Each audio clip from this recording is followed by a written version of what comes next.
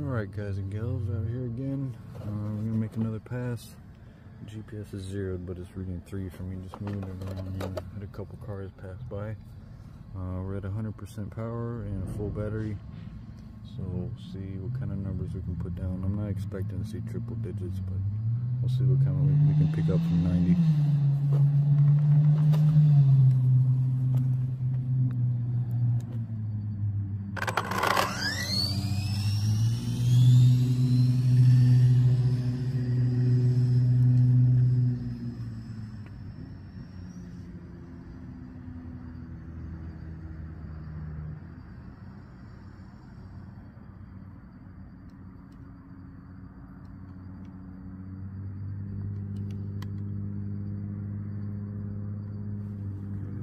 Spin out action there. Alright.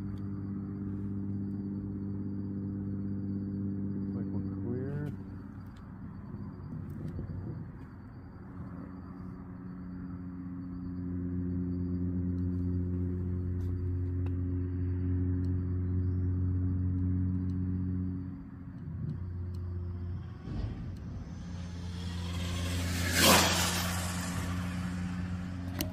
Uh-oh.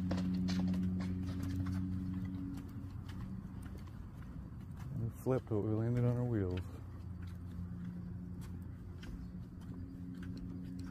I'm pretty sure I hit a reflector there. I don't think that was a car, that was a parachute.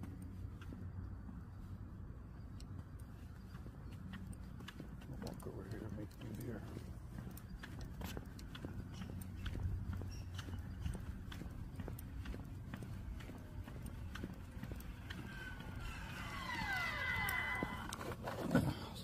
Laid in it pretty good. Alright, yes, we got 92 miles an hour, so we picked up 2. It's just sketchy going that way at full speed because it's going into the dark and over a hill. So I also removed a couple ounces of weight. So okay, I found the problem. So somehow I lost a dog bone. So I have to go look for that down the street and put that back. I don't know how that popped out. That must have been a pretty hard smack. Hopefully it didn't crack a drive cup. Alright, to be continued. Oh, what's that? Found you.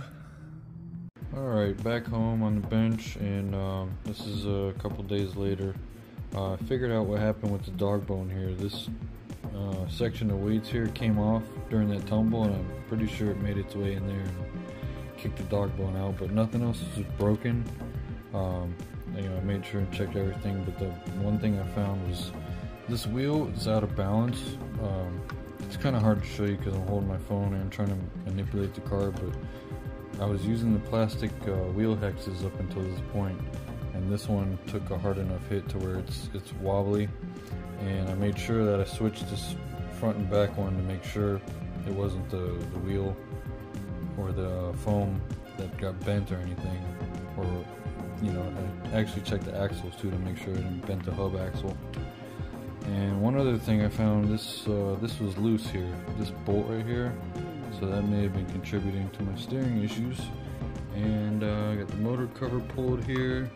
After those few runs, the gears look, I mean, they still look brand new. There's almost no wear on them, and I'm running them dry. I don't put any lube on there anymore. I was running like just a thin film of grease just to kind of minimize the wear and help keep them cool or whatever. But everybody else I'm seeing runs them dry, so that's what I'm gonna be doing. And I also got this in the mail today. King Val gear package. It's a 45 tooth to 48 tooth.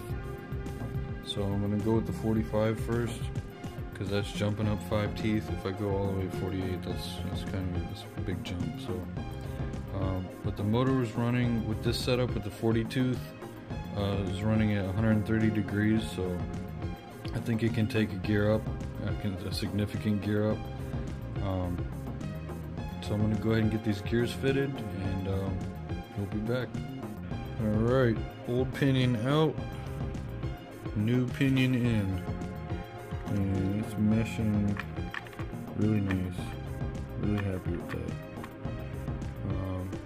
got everything Loctited down, of course, and just have to put the motor cover back on and the center brace, and take a trip to the hobby shop, get another pack of weights. And this zip tie I added after the crash. That wasn't there before, so it was just, I mean, it stuck pretty good. I figured it would hold, but no, not tumbling around at 90 miles an hour. So also got those. We got some channel stickers, so that's cool. Right place, keep an eye out for those in the mail. And I'll go ahead and spoil it. I'm gonna ship you one of these as well. I got a pack of 8 WPL boxes for my, I don't know, I'm gonna do some stunt stuff with the Subaru, and who knows, maybe some other creative stuff in the future. I'm gonna set up a little rally course, probably tomorrow. I might use a few of those. So stay tuned for that, and thanks for watching, and we'll see you on the next one.